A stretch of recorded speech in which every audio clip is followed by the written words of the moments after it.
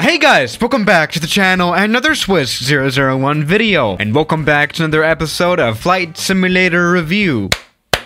Was that good? Yeah, no, of course. Infinite Flight has recently come out with another major update of their flight simulator for mobile. As you can see, yeah, we are in my phone again. And you guys are always keep asking me to check these new updates out. So let's do that today real quick. So yeah, let me just talk about this simulator from scratch, kind of. Okay, let's just imagine we've just downloaded this flight simulator from the App Store or Play Store, if you will, for $5. In US dollars, of course. Wait, no, disclaimer.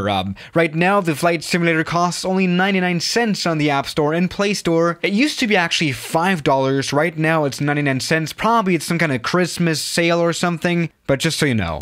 And now we are greeted with this menu. We can do some things. Oh, perhaps we can only do one thing, and that's fly solo. As you can see, flying online in the multiplayer or being an air traffic controller is only for the pros that give $10 per month to the flight simulator or 80 per year, which is quite a bit of money actually for such a mobile game, but maybe it's worth it. Let's check it out later on. So yeah, without subscribing, you get a few planes, not any of the newer planes that have been released recently. So here's the plane that you get. Pretty much a wide selection. You know, you have an A10. Actually, that model is quite nice. You have some general aviation planes like the Cessna 172, but you have some airliners as well, 737, 747, A380, but that's pretty much all that is to it. Now, Infinite Flight is also known for being able to fly globally. As you can see right here, we have a globe in front of us, but obviously if you don't want to pay $10 per month, you only have these selected regions here to fly in that are green here. That's you know, California and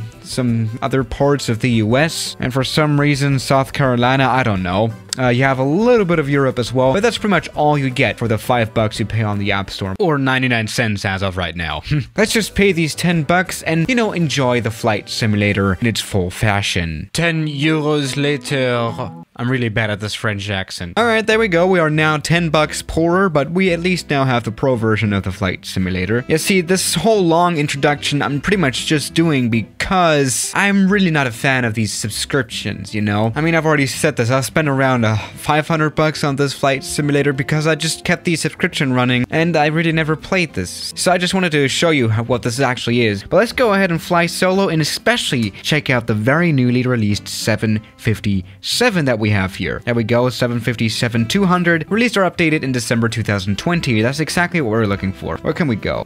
Here we have a lot of liveries to choose from. Let's go for Monarch. Is that even a thing still? I think it went bankrupt. Okay, whatever. Alright, now since we are actually paying money, we have the global map available, and actually this is quite nice. We do have literally any airport in the world here in the flight simulator, so that's alright. Where can we go?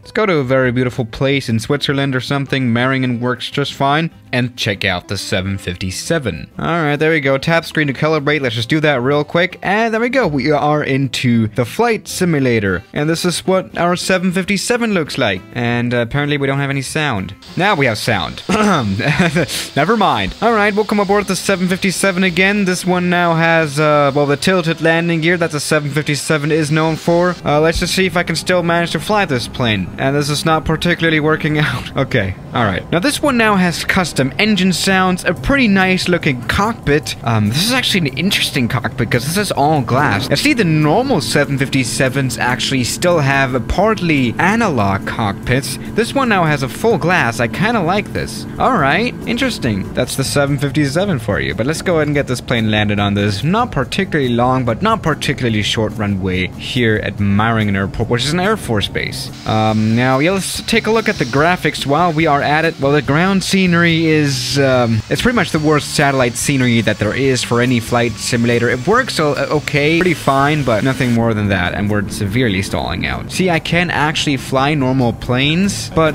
with the mobile simulators, I'm still not very good, you know? The tilting is a little yeah, I'm just a noob, like, genuinely. Alright, a severely bad landing. I've never had a bad landing like this. Okay, but let's try to get this plane stopped. There we go. We are stopping just nicely. Even here in Infinite Flight, the 757 has a very, very quick stopping performance, which is actually true to real life. 757 is amazing when it comes to short runways. Actually, now to replay this landing, we have to go to the menu, end the flight, and then we can go to replays, and then we can replay this flight, which I don't like at all, but okay, I mean, whatever. All right, there we go. Welcome to our landing here. Let's check it out real quick. Oh my goodness, Jesus Christ. That was generally, again, the worst landing I've ever done. I mean, I can fly real planes now. Well, it's not particularly nice anyway. Alright, that is the new 757 for you. Just like the normal Infinite Flight fashions, none of these buttons here in the cockpits are actually usable. Well, you cannot interact with them. See, I'm pressing the landing gear. Other flight simulators like X-Plane Mobile or Aerofly FS 2021 have this feature. The only thing that is kind of nice here is the live cockpit that we have, at least. But the problem, I think, is, especially with this kind of instruments, you cannot see your speed when you're holding your phone like this. Like, who's able to tell the speed? I mean, genuinely, I think even in the edit, we're gonna have to, like, zoom into the instruments in order to see the speed properly. That's not particularly done well. In Aerofly, at least, the camera is zoomed in quite a bit. Oh, that's my subscription confirmation. But other than that, that's pretty much all there is to this 757. It's, you know, it's reworked. The graphics all look nice. The physics are done quite well, but there's not really much that you can do with the plane. And there's something wrong with the servers again. Literally, anytime I play, there's this icon, but whatever. That's the map. Something that's new since we reviewed this flight simulator last time is that there are actually airspaces noted into the sim, which actually looks nice. The airspaces are a little weird though, like they don't actually show you what kind of airspaces it is. For example, here at Frankfurt Airport, the pink lines actually show Class Charlie airspaces, but when we press on it, we only have this Lang information service showing up, so that's weird. At least we have VORs that are actually implemented into the simulator. That's quite nice. But yeah, I mean, another feature we can check out is the multiplayer, which is not a particularly peaceful place, especially when you're just starting to play the game and you're in grade 1, which is what we are in right now. There's a lot of chaos going on. I mean, we can go to JFK. You know, there's a lot of traffic there. Let's go to JFK real quick. I mean, that's quite nice. You can explore the planet. That's like the point of this flight simulator, I think. You can explore the planet on your phone, that's quite nice. We have to say that. Now, welcome to multiplayer right now. Welcome to casual server, and we're not gonna read this because whatever.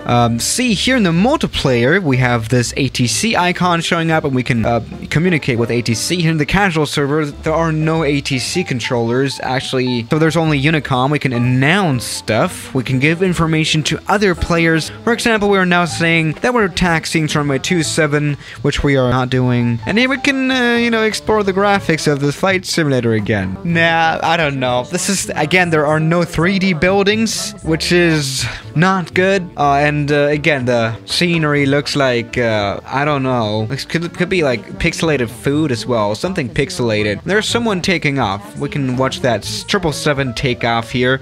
As far as I can hear right now, he's not using full power. And he's almost at 200 knots, but there we go. He's taken off. Alright, welcome to Infinite Flight Casual server. This is the definite noob server, for sure. Alright, now from this online flight that we have made, we have gained 0 XP. You can gain XP and then level up to a higher grade to, for example, play on the training or even expert server, where there's, for example, ATC service. And as you can see, I already have 287,000 XP, but I'm still grade 1 because I haven't flown. Like, genuinely, I haven't.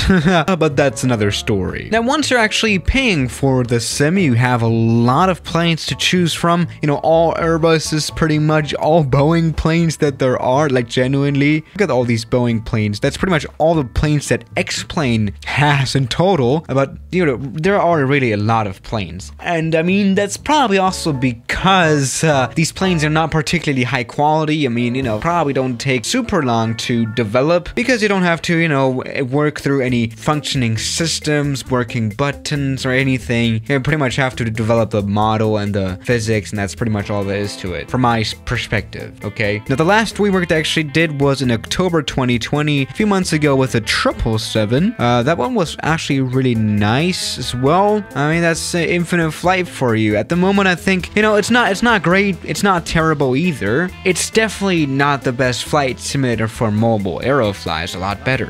Something that this flight simulator definitely does have is a large community, and as you can see, a lot of players out there. I mean, you know, there's even a community hub and all that stuff for people to, you know, organize flights together, you know, in the multiplayer. That's like the main strength of Infinite Flight, definitely the multiplayer. But alright, let's maybe use this simulator how it's supposed to use, and that is as a discovering the world tool. Let's go to Greenland, like Sissimute. I've already visited this place in some video. 2,600 meter long asphalt runway. Let's land this 777 on that airport. See, that's really fun about this flight simulator. Discovering interesting places all around the planet. Even though the planet's graphics suck here. Jesus. This could...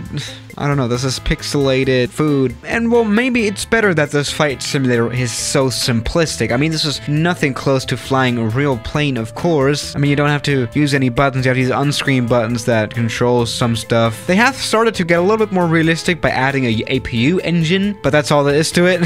Some lights, and that's all there is to it. So they're taking a little bit of a step further towards actual realism of planes, but again, this is nothing like flying a real plane. Maybe that's wanted though, you know? This way everyone can play the flight simulator, maybe that's the point. But let's go ahead and get this 777 landed down here, which is, yeah. I mean, let's not look back at the 757 landing here. Oh, let's go all the way into the brakes. That really hasn't not worked. Alright, welcome to our crash 777. And, well, I mean, I've already said this before, it doesn't look very beautiful here in the flight simulator. So they could definitely work on the graphic part. So yeah, that is the new update of the Infinite Flight Simulator, even though we're not even in the newly added plane, the 757 right now. But the 777 is also quite new. I mean, again, said pretty much all the things I have to say about this flight simulator. It maybe is a little bit expensive for what it offers to you. I mean, just look at the graphics. I mean, any somewhat decent PC will run FSX these days, so maybe that's worth checking out if you want more realistic flight simulation. Now, this is not particularly flight simulation. In fact, in the App Store, Infinite Flight is rated as a racing game, not a simming game, which is another interesting fact. Anyway, this flight simulator is nice to play around in. I do have to say that. And, I mean, I still kind of like this one. So, yeah, guys, thank you for watching today's video. And I'll see you tomorrow. As always, good night.